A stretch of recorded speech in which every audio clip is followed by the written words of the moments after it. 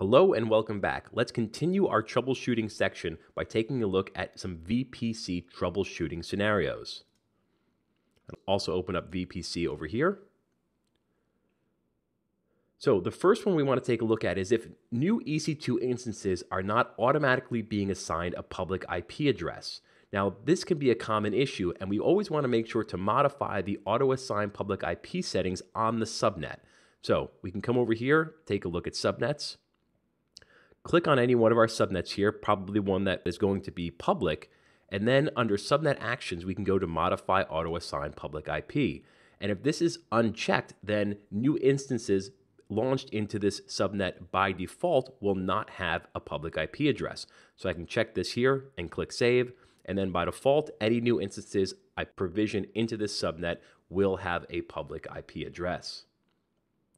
Next, a NAT gateway is configured, but instances inside a private subnet still cannot download packages. Well, what do you need to do here? Just creating a NAT gateway is not enough. The route table associated with the private subnets has to have a route built into it to the NAT gateway.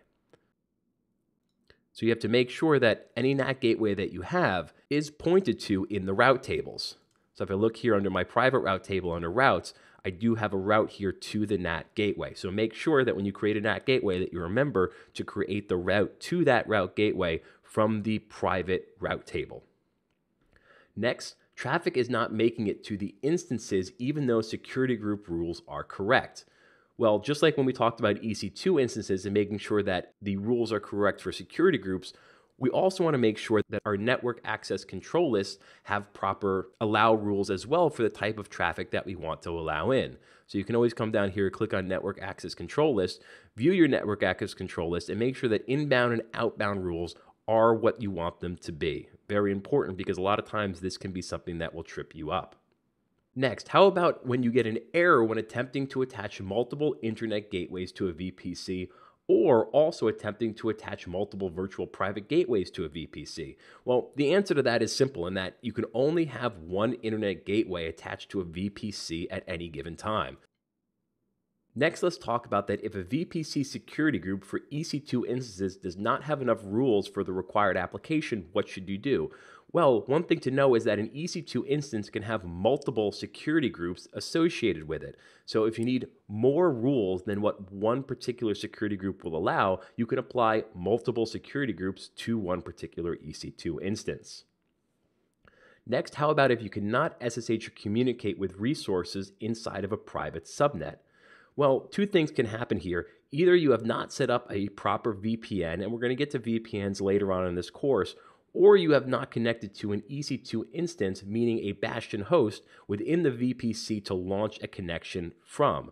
So remember that EC2 instances that are in a private subnet cannot be accessed from an outside resource. You first have to have a resource inside the VPC that is public that you can SSH into, and then from there launch a connection to an internal instance placed inside of a private subnet. Now, as an alternative to that, you can use a VPN, and we will get to that later on in this course. Also, if you have a successful site-to-site VPN connection but unable to access extended resources, what you need to do here is you need to add on-premise routes to the virtual private gateway route table. And again, we'll go into that in more detail during the hybrid section of this course, but I do mention it here under the troubleshooting for VPCs. Also, you can have a failure to create a VPC peering connection between two VPCs in different regions. Well, it is important to know that peering connections can only be created between two VPCs in the same region. So we will talk about this in more detail when we go into our VPC peering lesson later on in this course. But again, I do put it here because it does fall under VPC troubleshooting, and it is important to know that you cannot peer two VPCs that are not in the same region.